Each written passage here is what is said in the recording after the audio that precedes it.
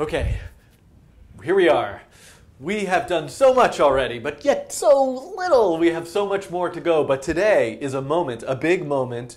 If you were waiting to do something real, to really sink your teeth into programming, this is the moment that we're really going to do that. We are going to talk about, in this video, variables. Now, why do we need a variable? Well, first, where are we so far even? We've kind of got the idea we can write these functions, issue these commands to draw stuff to the screen based on numbers. We now understand that there's a flow where the program begins, then it runs and it loops over time. We also understand that we can vary what we draw each time, right? We could say, hey, draw something at the mouse location.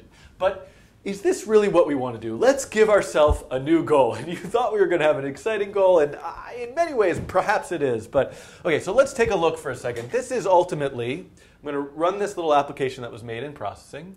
Take a look at this beautiful processing sketch. It's so nice and just cute and simple and fun and, well, whatever. I don't know what I'm saying. Okay, so here we go. What's happening? There's a white circle, and it is bouncing around the screen. This is our goal now. Now, the first thing we should notice about this is I'm not moving the mouse, right? I don't have the mouse here trying to move it around. It is moving autonomously. But we know we need to vary where we draw it each frame. Draw it here, draw it there, draw it here, draw it there, draw it here, draw it there, right? Draw it at this XY, then this XY, then this XY. We need some mechanism for dynamically storing the dynamic value, which is its location. This is a variable. Mouse X is a variable. It's a word, a name that stands for the X location of the mouse. Now we need a new variable, circle X we'll call it, that stands for the current location of this circle. But if I go into a processing sketch, and this is not the code for that bouncing ball, but this is the code we're going to start with, right? We have this sketch that all it does is draw a circle at 0, 180 over and over again. What if I go and type in, right, if I go and type in mouse X, this is where we've been, right? No problem, now it's where the mouse is. If I go and type in circle X, first of all, it doesn't turn pink. Processing has no idea what circle X is, and if I run it, it says at the bottom, can't find anything. Cannot find anything named circle X. The saddest error message ever to happen in our life. Processing, it just doesn't know. It needs our help. It needs us to say, this is what circle X is. This is how I'm going to use it. Go and be happy and draw your circles at circle X. So that's really where we're going to go. What is a variable? A variable is, okay, technically speaking, a variable is, a computer has this thing called RAM. This is going to be my brilliant drawing of the computer's RAM. RAM stands for random access memory. It's the memory of the computer. You might think of it as the brain of the computer, though that's quite flawed in many ways. But it's a place where information is stored. Somewhere in the computer's memory is the value of mouse X, right? The computer is always storing where the mouse currently is because lots of programs need access to that. What we want to do is create our own variable. Mouse X is a built-in variable. We can think of this as a built-in. Oh, I'm totally off. See, I need a new piece of tape to show me where I can draw. But mouse X is known as a built-in variable, meaning processing just knows what it is almost magically. Of course, that was implemented by somebody. What we need now is a pointer to some place in the computer's memory that we're going to call circle X, that we're going to store some value. And what is this? We're going to call this a user-defined variable. So we learned about built-in variables. I forgot to turn the timer on. It's been a few minutes so far. And now we want to talk about user-defined variables. We are going to make up our own variable. And if we can make up one variable, that means we can make up 1,000 variables, 10,000 variables. We can start to create enormously complex programs that are storing vast amounts of information for tons of things. But we're going to start with one variable for one circle's location. Okay, so whenever we're going to use a user-defined variable in our program, again, y to store information, we talk about this, data of a program, locations of things, colors of things, a score, a level, all sorts of stuff. We need to do this in 3 steps. Where am I going to do this? The first step, we'll just do this over here. We're going to say is we have to declare the variable. Can you see that? Yes, you can. Declare that our intention is to have a variable. The second step is to initialize the variable, meaning we're going to have a variable and this is going to be its first value, the value that it's holding onto, that it's storing when the program begins. And the third step, use the variable. Now, technically speaking, I would argue that this third step is optional. I mean, it's all optional. None of us have to do any of this if we don't want to or don't need to in our lives.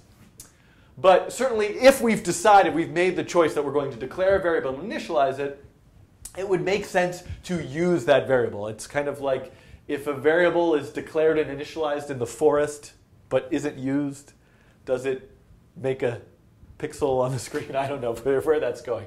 But certainly we cannot use a variable without having declared it. And there are some cases where, well, let's not get into that. Let's just, so sometimes I would like to just sort of start over, but I'm on a mission which is to just record no matter what these lessons. So, also there are some instances where we don't have to initialize the variable. Maybe it just gets a default value by accident, but I think it's very good practice if we're going to say we're going to use a variable to always know and declare and initialize exactly what that first value is going to be. Okay, so these are our 3 steps. We're doing this very slowly, right? We know we want eventually to be able to do something like this, to draw our ellipse at circle x. Draw our ellipse at circle x. And circle x is our variable. This is, in a way, step 3. This is using the variable. But we missed the two important steps we need if we're using the variable. We missed declare and initialize. Okay, so let's start with declare. How do we declare a variable? Well, we say, written proclamation, this is our variable. We have to give it 2 things. We have to give it a type and a name, followed by a semicolon. So this is the syntax for declaring a variable. A type followed by a name. Now, what is this thing we're saying is a type? We mean by that data type.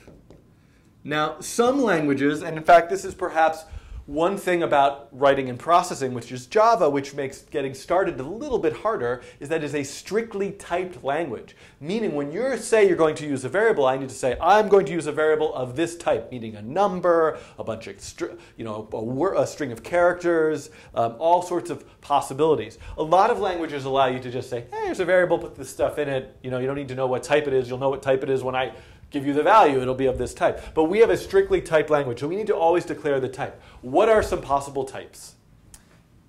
Int is a possible type, meaning integer, or a whole number like -3, 0, 14, 291, etc. That is a possible type. Float is a possible type, meaning a decimal number, a floating point number, a decimal number. Something like 2.39317. That's a lovely, one of my favorite floats. -0.111113, right? These are all possible floats. And you know what? There's a lot of other data types too. There's char for a character, byte, which is a value between 0 and 255. I could keep going. But we don't really need to worry ourselves with all the possible types. You can look them up in the processing reference. We're going to start just by thinking of 2 possibilities, int or float. This will kind of get us going. I mean, the truth of the matter is when we're beginning, in this beginning process of learning to program graphics in processing, all we really need is float. And we'll see that in a moment. But for now, let's think about int and float. And let's start with integer. So type. The type of our variable, int, And now we need a name. So what is that name? That name can be absolutely anything your heart desires.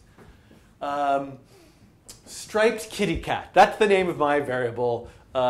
Cleopatra, that's the name of my variable. Blueberry pancakes, that's the name of my variable. You see what I mean? It can be anything you want. But most of the time, you want a variable name that works with what it is you're using it for. So we know our intention is to create this variable that is going to be used to store the x location of our circle. So we're going to pick the variable name circle x. We might have picked just the name x. There are very few rules in terms of what names you can and cannot use. You must start, your variable names can have letters and numbers in them, but you cannot start with a number. Other things are, the convention is to always have your variable name be lowercase.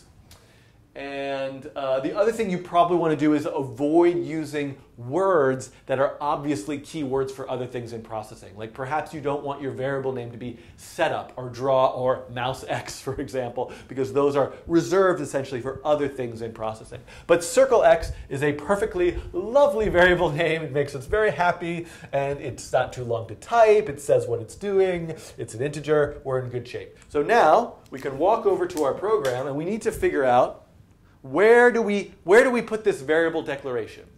Well, the answer to that question right now at this moment for us is going to be at the top of our program. So the truth is we're going to see as we create more and more complex programs, variable declarations can happen in all sorts of places. But for now, we're going to say, hey, all the variables we intend to use, they're all declared at the top of the program. My list of my variables, circle x, circle y, circle width, circle height, circle speed, all these things that I might start using to store the data of how this circle is going to move and be drawn, they would all be up here at the top. Okay, so that is step one. Step two is initialize the variable. We need to give that variable an initial value. This, by the way, is a new kind of line of code. Something I didn't really mention. I really feel like today I'm totally just talking to myself. I'm going to check this is recording. But something that you might have noticed is that we've been writing lines of code. All of our lines of code have actually been function calls. This is a kind of line of code that we have been writing. Line 100, 50, 200, 100, right? This is a function call. Function name, argument, semicolon. We are about to learn about a new kind of line of code that we can write. So far, all of our programs have only had function calls. Size, background, line, fill, stroke. We are going to write a line of code known as an assignment operation. An assignment operation is something equals something, semicolon. We are going to assign the value of something to some other values. And that's what we do when we initialize a variable. Circle x equals 50. We are assigning the value of circle x. We are assigning we are setting circle x equal to 50. We are assigning. I'm trying to have trouble. I'm having trouble using the word assign in the sentence here. I'm sure like you could just pause the video and be like, here's what it is. But we are assigning circle x's value to 50, okay? So this may seem like so obvious, but it's sort of important to realize that we're not sort of asking, like, is circle x equal to 50? We're not calculating something, circle x. We're just saying whatever is over here, store that value in 50. And in fact, we can do in assignment operations mathematical calculations here. So I could say 50 plus 5 times 2, right? Now, why would I do that? I would have just written 60 if I wanted to do that, but we're going to start to see sometimes you might want to have an assignment operation with a more complex thought. Okay, but I digress a little bit as I am apt to do here, and we are now, this is our initialization. We are writing an assignment operation. The circle x is set to the value 50. So let's go look at where we want to write that line of code in our program. Okay. We want circle x to begin its life with the value 50. Look at our flow of our program. We have a declared variable, setup happens once, draw happens over and over again. We want to initialize circle x's value in setup. That's where we'll give it its first value. Circle x equals 50. We run this program. Oh my goodness, this is super amazing and wonderful. We have a user-defined variable. We declared it. We gave it a type. We gave it initial value. Now we're using it, and the circle is at the value 50. This is going to open up a huge amount of possibilities. This is fantastic. Okay, a bit, oh, that's probably making weird sounds in the microphone. Okay, so a bit of, again, any questions? When I do this live, you can ask a question. Okay, so I want to mention, there's a few things we need to mention here. Number one is, look, these were, we separated these two steps. We declared this variable in at the top of our program. We initialized it in setup, and as we see, we're using the variable, right, where we said ellipse, circle x, comma, etc. We're doing that in draw. So this is sort of like a really nice, simple scenario. It's just as simple as it gets. Declare the variable, give it initial value, draw something at that value. But the truth of the matter is how these things are happening is going to be a lot more flexible as we look at more complex examples. Now, let me say a couple things here. One thing that I'll say is, these first two steps can, in most cases, be combined into one line of code, right? I don't need to say int circle x and then circle x equals 50. I can write this all out as, so steps 1 and 2 combined. This is what you're going to find you're doing a lot, is int circle x equals 50, right? So this is just doing all of that in one step, declaring that I have a variable named circle x of type int and its initial value is 50. Great. Now, so now that we've seen that, that's one thing that I wanted to. That's one thing that I wanted to say. Okay, so let's we can change that in the. The thing is though. You can do that. I kind of like it this way because, I'm the anal retentive processing programmer apparently. But there are some scenarios where you want to do something more with your code that's happening in setup, and you need to actually initialize the value separately from declaring it. This obviously is not that case. Okay, so where are we? Somebody, again, will please download this and edit. I think you probably take 3 or 4 minutes out of this video where I lose my train of thought. But okay, where are we doing? We want to have that circle move. That's what we're going to look at in the next video. We are going to take this circle and start to move it, start to assign new values to it in draw. We're going to look at how we can use random to do all sorts of other things. We're going to start to see what happens when we manipulate the value of a variable in draw. So what I would suggest to you as a little exercise, this was kind of a long explanation just of the basics of what a variable is and setting it up. Go to your program, set yourself up with a simple sketch, a sketch that has 1 or 2 shapes, and think of what the parameter of that shape is, its location, its size, its color, and see if you can start to declare some variables. Make 2 or 3 variables at the top of your program, initialize those variables, use those variables when you draw those shapes, and run it. Make sure you have no syntax errors. See if you can get used to that. Now, we didn't do floats. We didn't actually look at, we can have a variable that's of type color, which if you look through the processing examples, you'll see some of that. That's something I should probably fill in a video at some point. In the next video, we're going to start to see a bit more about manipulating the values of variables in draw by moving that circle and also by using random. Okay, thanks, and I'm going to stop this now.